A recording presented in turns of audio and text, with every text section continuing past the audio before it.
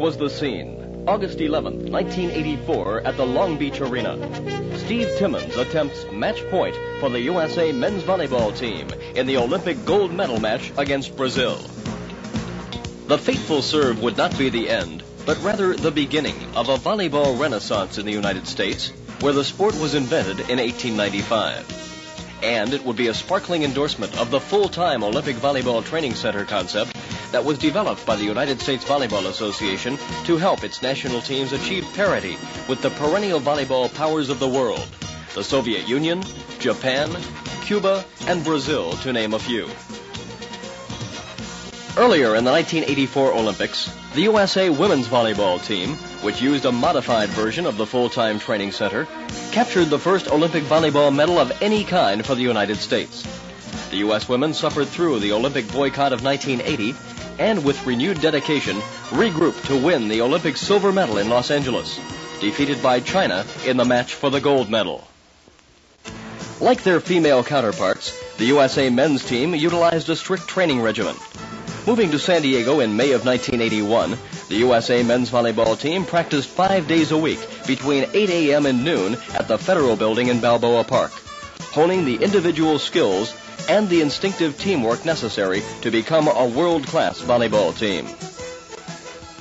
At the end of each day's training period, the athletes would shower, have lunch, and then head to work at various career-related positions provided throughout the community by participating sponsors of the Olympic Job Opportunities Program.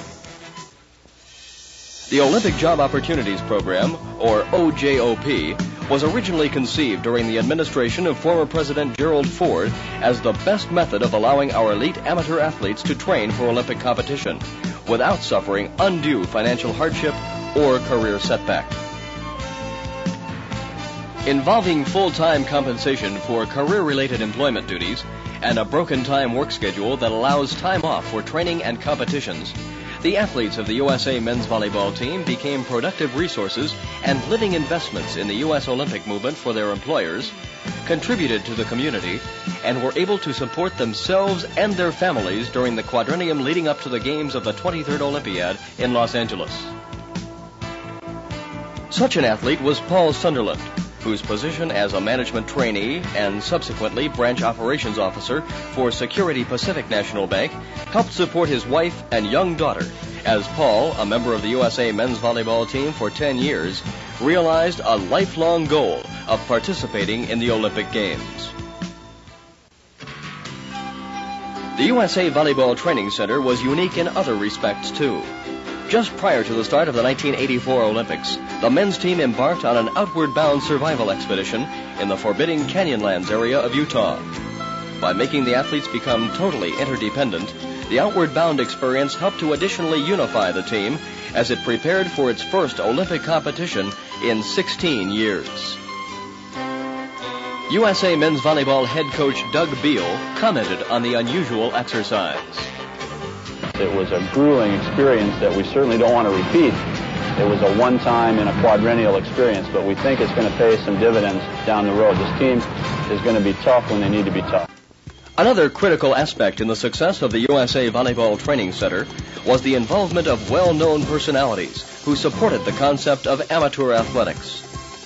John Davidson assisted as a special vice president for the United States Volleyball Association.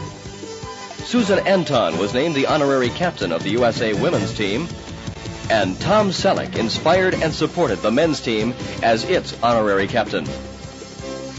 The star of television's Magnum P.I. and several motion pictures, Selleck, an accomplished volleyball player in his own right, helped the team's fundraising efforts in a number of ways, such as performing in exhibition volleyball matches with the proceeds benefiting the USA Volleyball program. He also posed for 2 best-selling posters which have generated substantial and much-needed funding for the team. And he was personally on hand at the Olympic Games to support the team and share in the excitement as its quest for the gold medal was played out in the Long Beach Arena. Having laid the groundwork and set up the components for a successful year-round training center in San Diego, including training facilities, a sports medicine program, a corporate sponsor program, and the all-important Olympic Job Opportunities Program, the USA men's volleyball team and the Olympics silver medal winning USA Women's Volleyball team are preparing for the 1988 Olympic Games in Seoul, South Korea. Yes, this was the scene, August 11th, 1984 at the Long Beach Arena. The USA men's volleyball team earns the first gold medal in American Olympic volleyball history, setting a new standard of excellence and providing a resounding endorsement of the permanent training center in San Diego.